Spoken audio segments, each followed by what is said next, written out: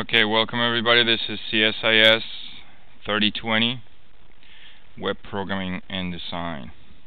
This is week 4, first video lecture. Video lectures. Again, 1 hour, 1 hour and a half each.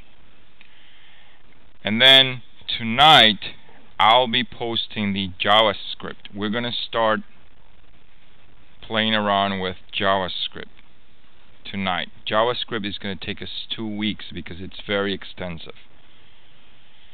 So this week and next week we're going to be doing JavaScript. You can download last year's video, and also you can download this video that I'm recording right now, probably by tomorrow morning. But if you want anything to be dynamic on your browser, you need to provide code as part of that page. And that's where JavaScript comes into place. So in addition to content, which is HTML, in addition to style, which is CSS, there's something called JavaScript. And images, of course. There's something called JavaScript, and it will end in, it's a file that ends in JS for short. That file will contain JavaScript code that will execute on the browser. And that's how you are going to be able to, let's just do a very simple Google.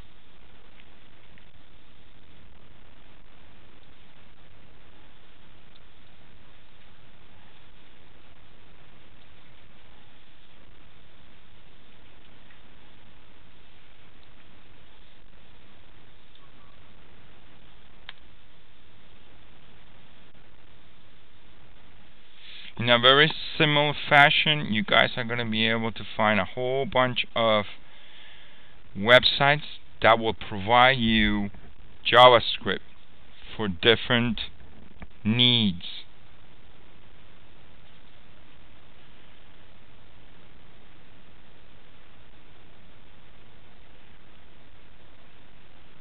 Yeah, these are expensive. Thank you very much.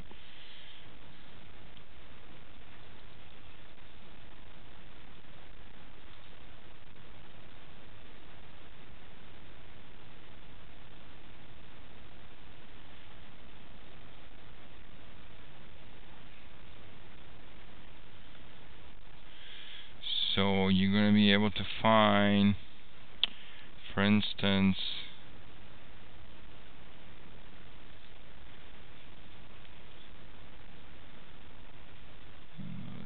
let's find.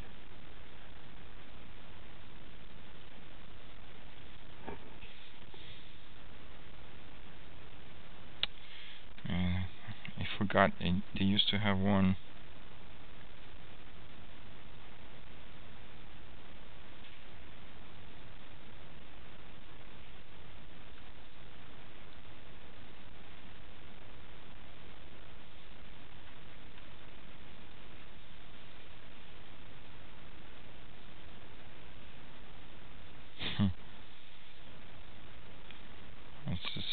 Let's check out this sleepy one.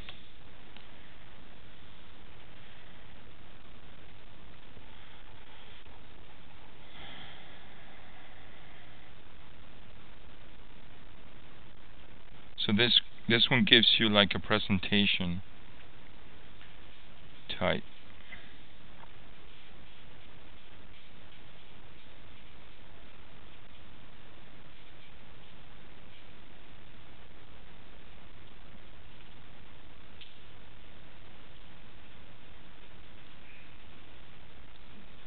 See this? Does a website do something like this? And all I'm doing is left key, left arrow, right arrow.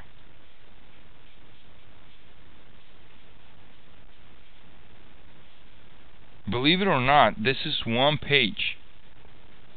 One HTML page with the content.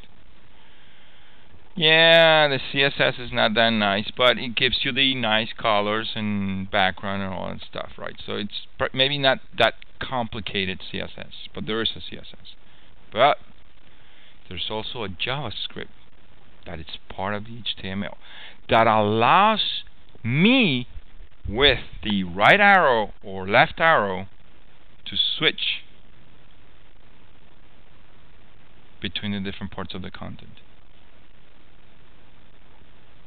There are other websites, for instance, I have seen, and I can't find it right now, I have seen websites that have menus similar to the navigational bar in an in an Apple.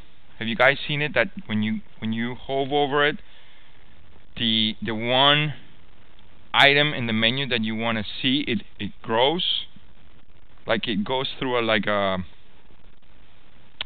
magnifying glass. Thank you. Like through a magnifying glass. That can be done on a website. Are you going to say, but how? Well, that's something that it's dynamically done. Obviously, HTML is not going to let you do that. CSS is not going to let you do that, but JavaScript does. In JavaScript, what it does, it manipulates the HTML elements and it manipulates the CSS styles to accomplish that. So that's why when you want to get something dynamic on your website, something similar to, and it doesn't have to be, this is just one of the hundreds of examples that you can use JavaScript for.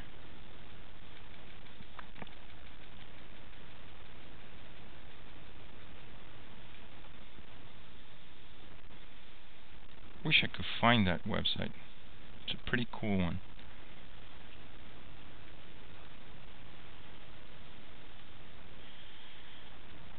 Would probably be able to. It's what's the name of that? Is it magnifying glass? Magnifying glass effect.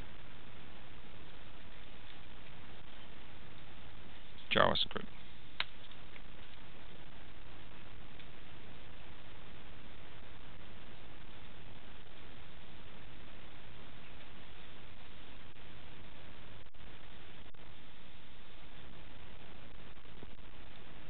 And I like this. These guys even tell you how to accomplish it and gives you the code.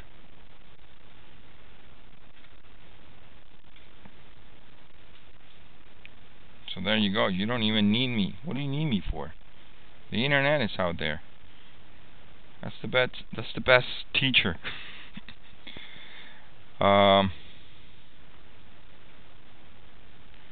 Magnifying glass. Alright, show me. Oh. Yeah, look at this. It's not really a menu, but it's a magnifying glass. Yeah.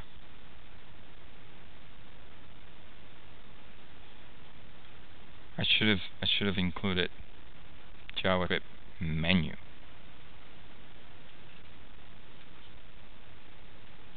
Anyway, I will take a look at during the break and see if I can find it. But anyway, the next 2 weeks we're going to be concentrating on learning JavaScript. Why?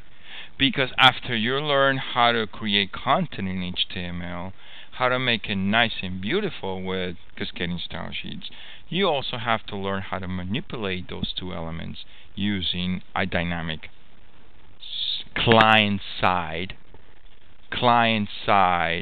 scripting language like JavaScript. And when I say client-side, means yes, it's going to run on the browser that asks for it, and it's going to be part of the HTML and images and styles that gets downloaded to your computer locally. Okay? So you have to learn that because you guys are going to be using it for some dynamic, and it's up to you what that is. It could be a menu, it could be a widget, whatever you guys want to use it for, it's up to you, but you have to use at least one JavaScript element in your website.